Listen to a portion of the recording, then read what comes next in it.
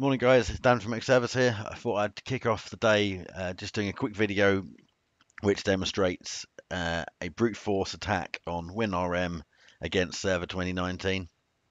I'm just going to show the red team perspective on this one while I still figure out the way to record, format the videos, and I'm still producing content. So let's log in to our Kali attacker machine.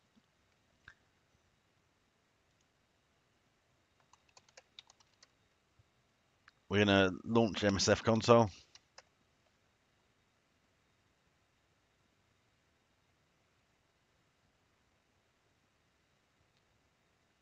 For the purpose of this video, we're going to assume that we already know our target. We're going to use the search command to search for WinRM to find Windows Remote Management modules. To start with, we're just going to determine the authentication mechanism. So we're going to use the aux scanner WinRM auth methods module.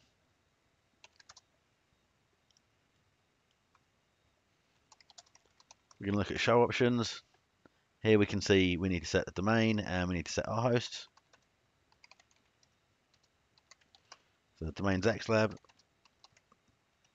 Our hosts, we're going to put in the IP address of our target. And we're going to type run. Here we go, we can see that negotiate and Kerberos are supported.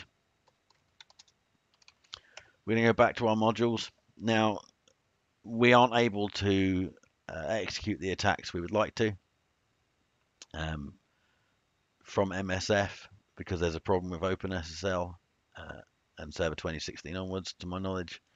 We can, however, use the WinRM login module, which we're going to do to try and get ourselves access to this box using a brute force attack. So we're going to show options. We're going to set a domain again. We're going to set a user file.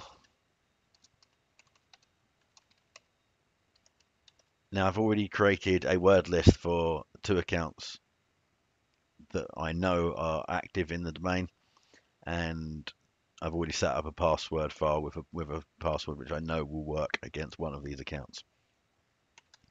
So let's load user.txt.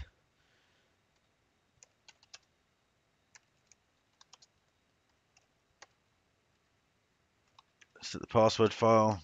Again, I created the text file.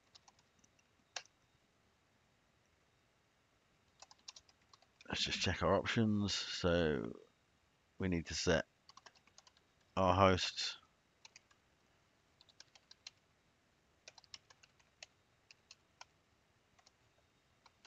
Then we're going to run the attack.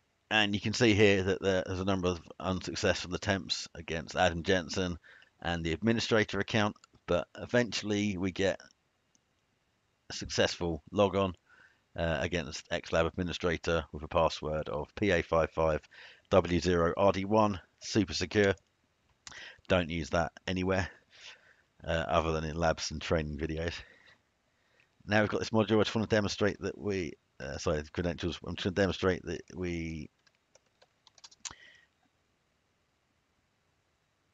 can't use the command module. So if we do a search, you're going to see here the module name. We're going to use winrm_command. We're going to look at its options. We're going to set the domain. We're going to set the username.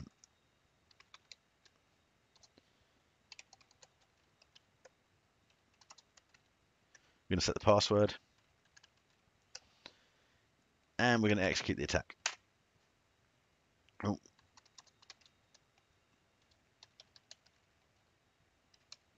Make sure our host is set. And we're going to execute the attack. So here we get an HTTP 500 error. This is an issue with the SSL configuration in Metasploit when attacking this target.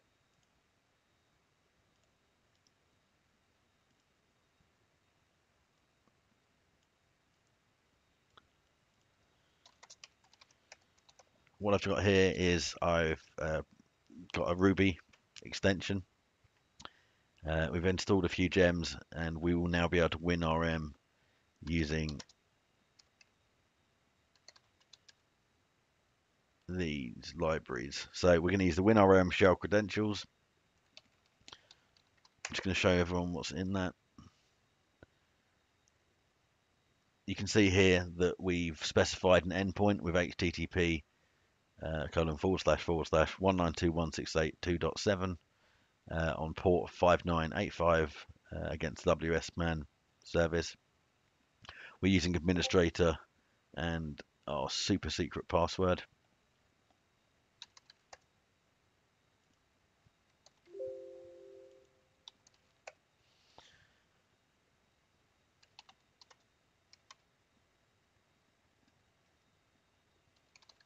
We're going to do winrm underscore shell underscore threads at Ruby, launch that attack, and you can see that we have regained a remote session to DC2 with the administrator account.